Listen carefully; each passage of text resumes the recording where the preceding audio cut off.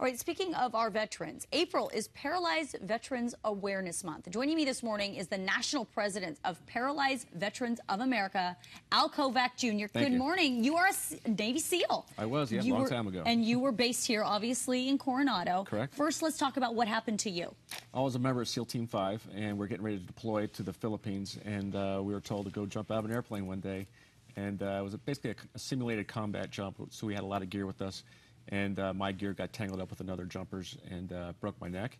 But I was medevaced to Balboa Naval Hospital, where those bikes were taken from. And once I was stabilized there, I went to a very special unit at the VA in San Diego.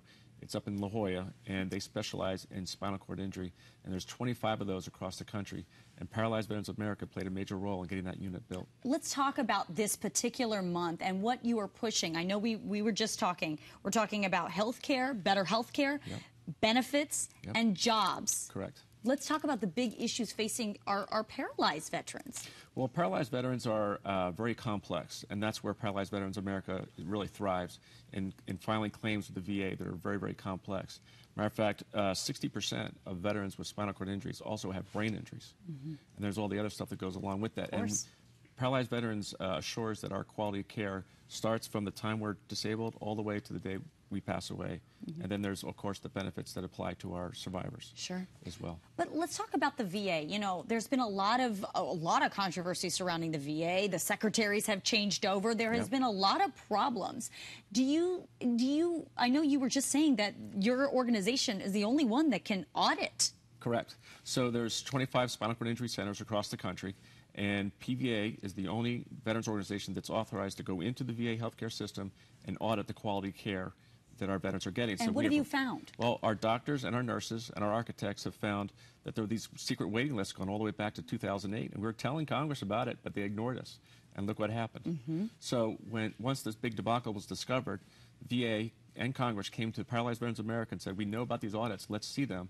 Let's meet on a regular basis so we can see exactly where those problems lie. And so, are you satisfied with the changes that have started to happen or should be made? Are you satisfied? Absolutely. The Undersecretary of Health, who seemed to be the catalyst of these problems, he resigned. We have the new secretary, Bob McDonald, is terrific.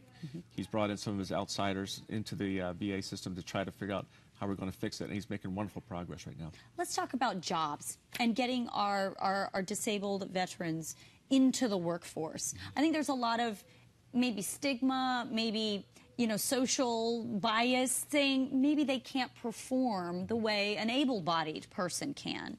And you obviously are trying to debunk that myth. Of course. And actually, corporations are actually wanting to hire disabled veterans. They just don't know how to accommodate us. So that's where we step in. We're able to tell the employers, hey, this is what you're going to need if you want to hire, let's say, a paralyzed veteran.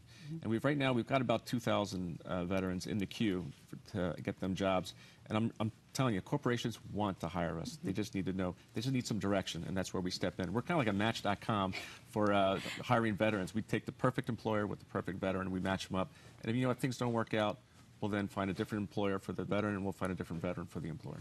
What else can anybody do, people who are watching right now and saying, maybe I have a small business and I would love to be able to hire a disabled veteran. What can anybody watching do? Well, here in San Diego, we have a chapter located at the VA hospital. I'd encourage them to contact the Paralyzed Veterans chapter at the VA hospital, and they'll help you steer the employer in the right direction. All right. Well, Al, thank you so much for coming in. Thank you. It was very nice to talk to you this morning. Appreciate it. All right, we're going to be right back with more Good Morning San Diego right after this quick break.